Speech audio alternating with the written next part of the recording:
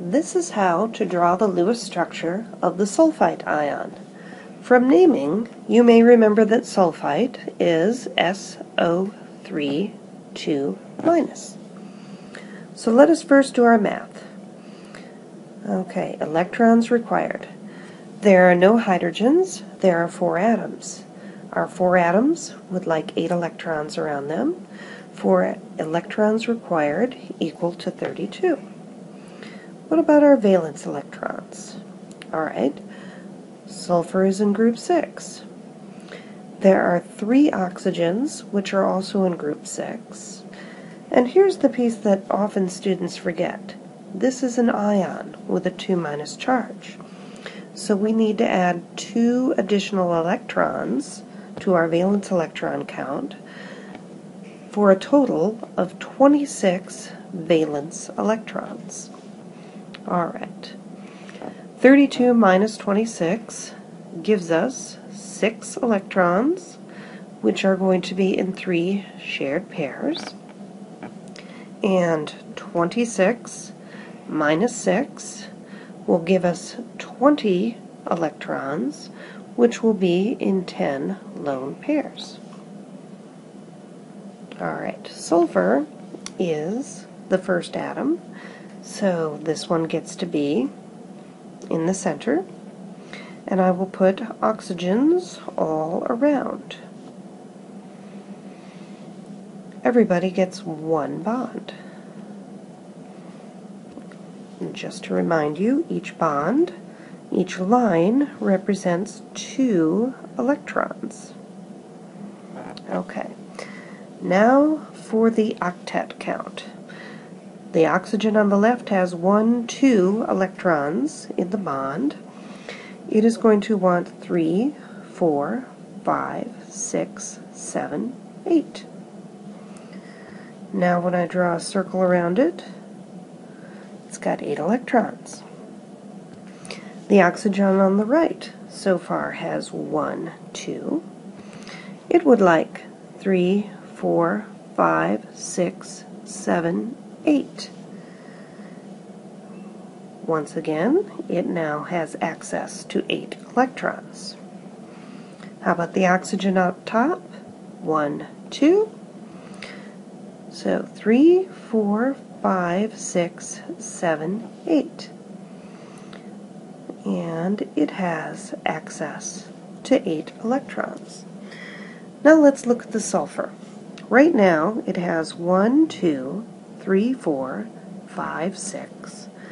So I think I need 7, 8 electrons, so that when I draw a circle of ownership here around the sulfur, it has 8 electrons in its circle. I have successfully used 26 valence electrons to make everybody think they have 8 electrons around them. And we're doing this by double counting some of the electrons here in the bond, making them belong to both atoms on each side of the bond. Now, in this movie, I'd like to introduce you to a further concept, which is known as formal charge. So we'll slide that up. Okay.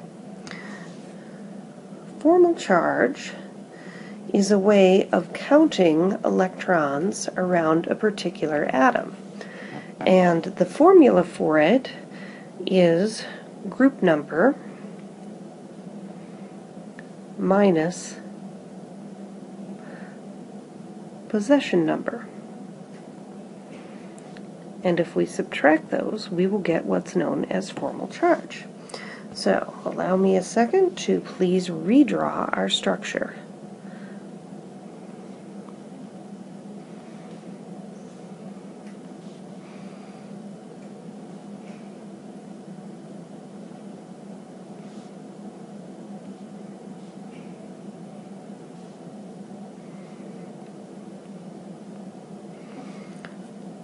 There we go. Now, when we do formal charge, when we do possession number, what we're going to do is split the bonding electrons, okay? So this isn't like drawing an octet circle.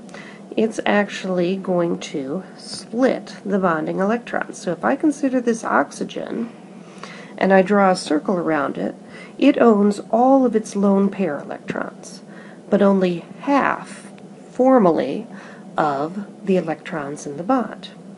Now, what group is oxygen in the periodic table? It's group 6.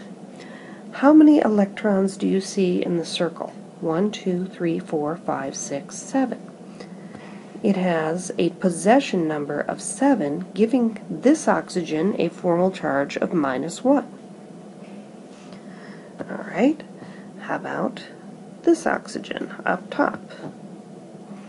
Once again, I will draw the electrons and draw the circle. It owns all the lone pair and half the bond. So, oxygen's in group 6. How many are in the circle? 1, 2, 3, 4, 5, 6, 7. There are 7 in the circle, so the formal charge is again -1 for this oxygen.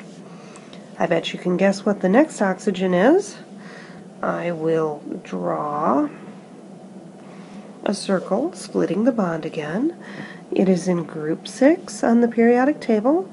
There are 7 in the circle, and it has a -1 formal charge. Alright, what about the sulfur? Sulfur gets all of its lone pair and only half of its bond. When you look at sulfur on the periodic table, it's in group 6.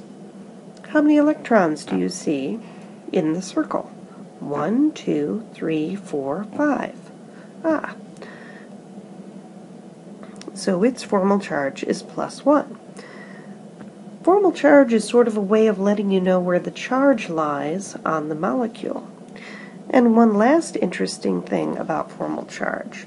If I add up the sum of the formal charges, that would be -1, -1, +1, -1. What does that add up to? -2. What is -2 the charge of? Why, I think it is the charge on the sulfite ion. And that is indeed what formal charge is intended to add up to, the charge on the ion.